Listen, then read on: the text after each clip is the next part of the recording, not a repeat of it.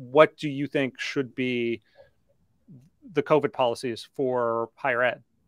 Yeah, so I'm completely opposed to the vaccine mandates. I sacrificed my career in academic medicine to challenge the University of California's vaccine mandate policy. These vaccines, we knew from the very beginning, did not stop infection or transmission of the virus. Therefore, whatever risks or benefits of the vaccines there are accrue to the individual who's accepting or declining vaccination. So that the whole argument of get vaccinated for the sake of others, even if you're not worried, even if you're not going to benefit, even if you're at an age bracket that's not high risk for problems with COVID, that argument falls apart. It doesn't apply to these vaccines. And so we have to apply the traditional medical ethics doctrine of informed consent, right? Where there's risk, and we can argue about how risky these vaccines are, but where there's any degree of risk, there must be choice. There must be the ability to voluntarily accept those risks for the sake of potential benefits or to decline them. So on a purely ethical grounds, setting aside issues of safety and efficacy of these vaccines, vaccine mandates are unethical. Why are you paying tuition at a school with a policy like this, where, again, when you're healthy, you have to isolate, right? Now, look, if you have symptomatic illness of any kind, if you have any respiratory virus and you're really sort of symptomatic and you're coughing and sneezing, or you got a fever, yeah, stay home, right?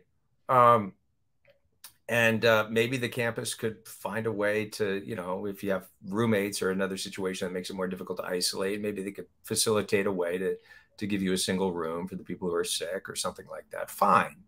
Mm-hmm. But again, let's indiscriminately test people, and then anyone who comes back with a positive test, kick them off campus. I mean, this is just insane. This is totally insane. Why would you pay money to go to an institution like this? I just can't. It amazes me that people subject themselves to this kind of treatment and fork over tons of money for the privilege of being treated like that. It's crazy. You were an early dissenter from the tyrannical COVID regime.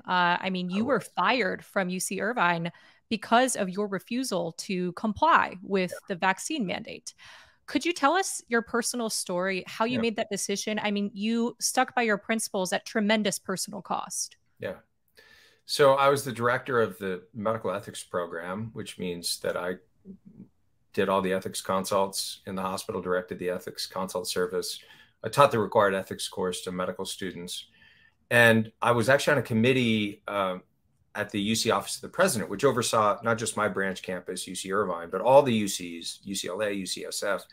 And we had a committee with representation from all 5 of the UC hospitals, bioethicists and critical care doctors. And we vetted basically all of and wrote many of the COVID policies up until the vaccine mandate policy, which puzzled me because it was clear to me this was going to be the most ethically controversial of any of the policies that we had developed. And so why hadn't it gone through our committee?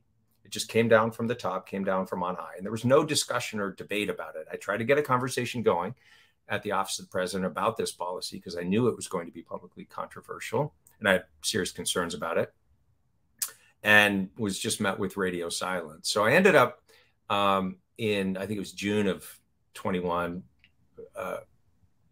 publishing an article in the Wall Street Journal with the title, "University Vaccine Mandates Are Unethical." And as I mentioned before, those were the first institutions mandating vaccines. That's why I sort of focused on universities.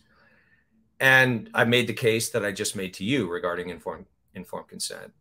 And then I passed that around to the committee to try to stir the pot and, get some discussion. And again, no discussion, no debate. We're not talking about this. And a week or two later, the proposed policy was finalized. And then once the policy went into effect, nobody engaged with it? Nobody engaged with that Wall Street Journal article that you wrote? Not at all. Not in the least.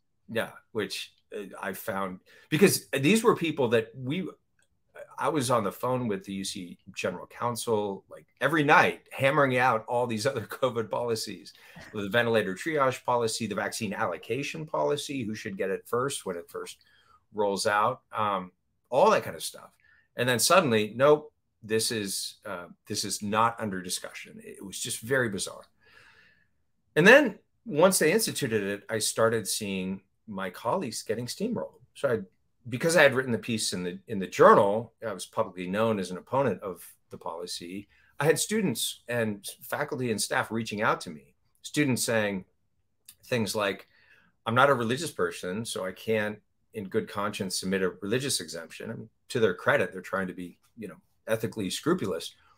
But I have conscience-based objections to this vaccines, or I have medical concerns about safety and efficacy. And it became virtually impossible to get a medical exemption, even in circumstances where that might have been appropriate in California, because the California Medical Board was threatening physicians who wrote any exemptions, basically.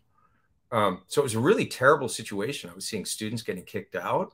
I was seeing nurses that worked every day during the pandemic and had worked at the University Hospital, alongside me for 15 years, getting fired.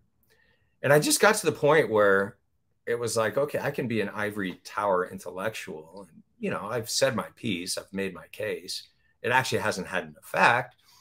Or I can actually try to do something to change this policy. And I think that the final decision came down to just trying to project ahead a few months to where I would start teaching the annual ethics course to the med students, and just feeling like I couldn't stand up with any credibility and talk about informed consent, talk about moral courage and integrity if I hadn't tried to do something. So I made the fatal decision to challenge that mandate in federal court, and the university immediately moved to get rid of me on the pretense of alleged noncompliance with the same policy that I was challenging in federal court. I say alleged because the university also twice denied my medical exemption that was signed by my physician. So that's what happened to me. Did you have the opportunity to appeal that denial of medical exemption? I did, and they denied it again on. Wow. So thanks for watching that clip from our conversation with Aaron Kheriaty about the return of COVID mandates and his book, The New Abnormal. You can watch another clip from that conversation right here, or the full conversation over here.